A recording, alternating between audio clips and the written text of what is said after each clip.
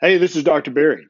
In this quick video, let's discuss migraine headaches and the ultimate natural prevention for migraine headaches.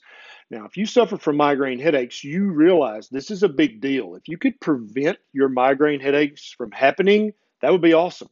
And if you could do it naturally, all the better. Millions of people suffer from migraine headaches.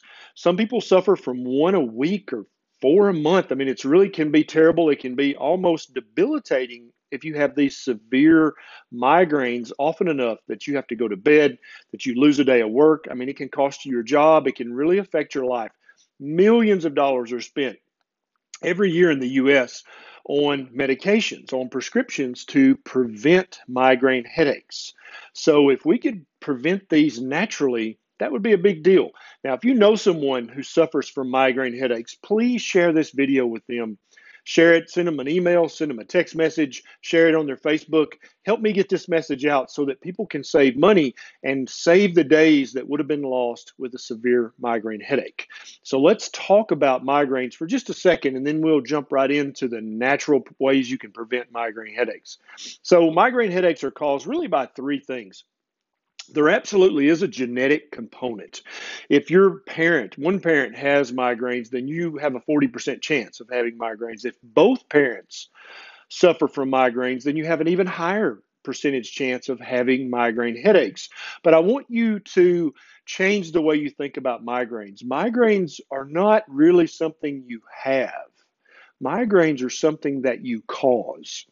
And I'm not saying you caused them on purpose, but many things in our lives are our fault, even though we're not aware that we caused them, right? Migraine headaches are one of those things. I used to have severe migraine headaches as a teenager and a 20-something until I figured out it was my diet and it was my deficiencies that I was having. And now I maybe have one very mild migraine headache a year. It's not a big deal. I can cope with it with a little something, and it's nothing I move right on. It doesn't even cost me a day. And so let me tell you how I have prevented migraine headaches in myself and in hundreds of my patients. So let's talk about the ultimate migraine prevention. Here's exactly what I did and what all my patients do so that they don't have these debilitating migraine headaches. Number one, you need to eat a whole food ketogenic diet. You need to eat whole foods. You need to eat as organic as you can afford. And what this basically removes from your diet, it removes all grains. So you're not eating any grains. Grains are very inflammatory. And when something inflames your gut, it can wind up inflaming the lining of your brain or certain parts of your brain, which can lead to a migraine headache.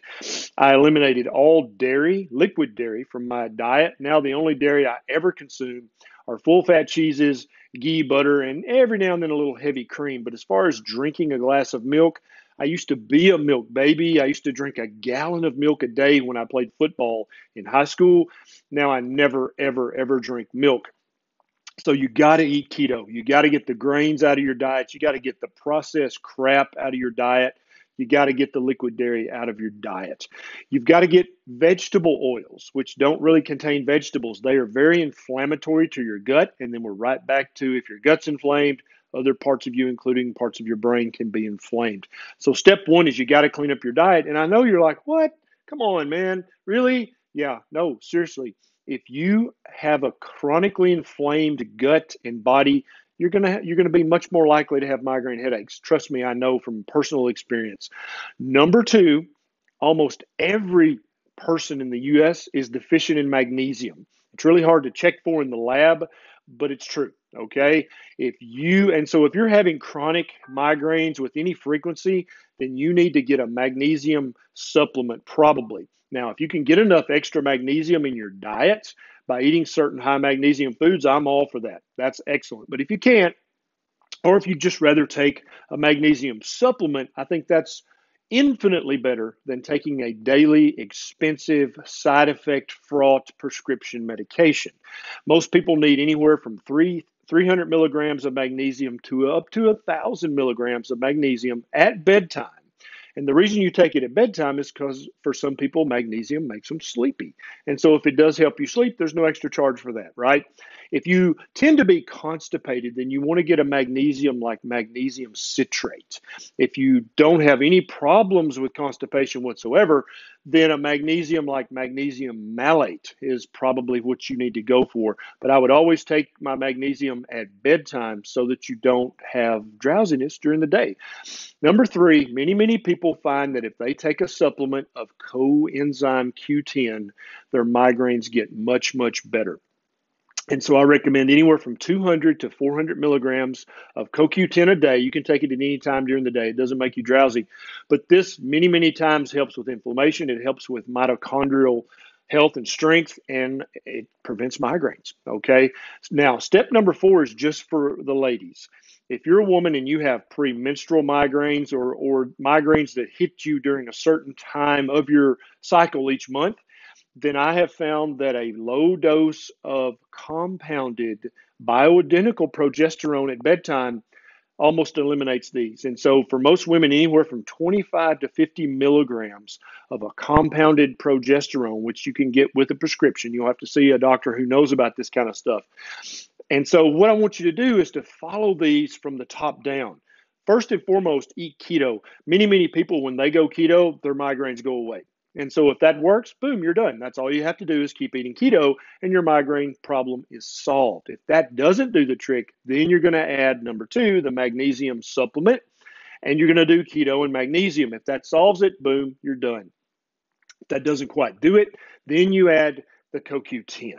And then with those 3 together, that's still much cheaper than any of the prescription preventatives. It works much more reliably, and it has virtually no side effects, especially compared to some of the prescription medications that you have to take every day that can have pretty profound side effects in people who suffer from severe debilitating migraines.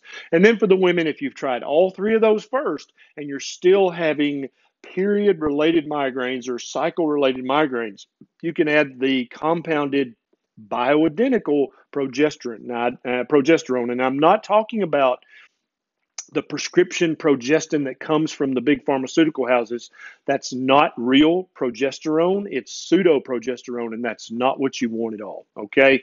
So I don't want you to start with the supplements first. I want you to start with the diet first. Fix your diet. Then if that doesn't work, you go to step 2, step 3, and ultimately, if you're a woman, step 4. Now, if you enjoyed this video and you'd like to see others like it, please consider subscribing to my channel and click the little bell right beside the subscribe button. So every time I get a bright idea, you'll be one of the very first to know.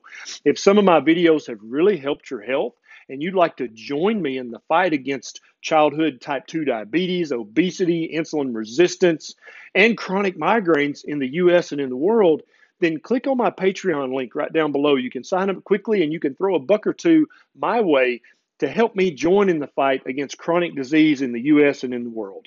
This is Dr. Berry. I'll see you next time.